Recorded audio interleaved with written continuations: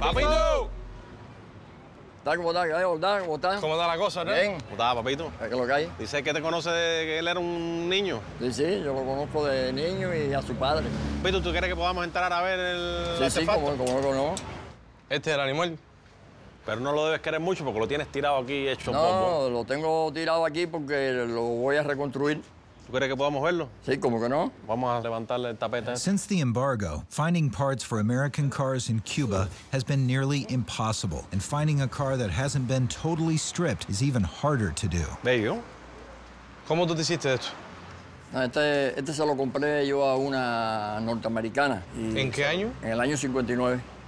¿Desde cuándo no toca la calle? Hace unos cuantos añitos ya. No, hace 40 años que no. 40 años ya que 40. no toca la... ¿Qué motor tiene? Un motor 283, V8.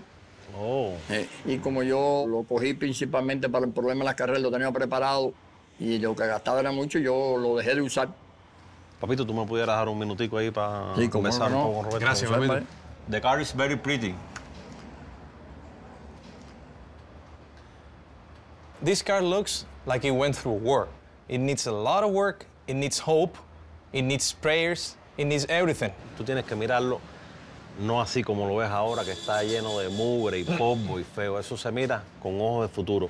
Estoy enamorado del carro. A mí lo que me preocupa son la cantidad de tarequera que tiene, que hay que arreglar, ¿ves? Mira, aquí la única preocupación que hay que tener es convencer al viejo de que nos dé el carro. Fernando's an expert mechanic who restores cars for a living, but love for a car can blind any man. Bueno, dale. Vamos a darle terapia. Vamos. In Cuba, there are two official currencies. The convertible peso, which both tourists and Cubans trade with, is roughly equivalent to the US dollar and is often called a dollar. The second currency, the national peso, is worth much less, approximately 4 US cents, and rarely used by visitors. Yo te quería hacer una oferta por este carro de $5,000.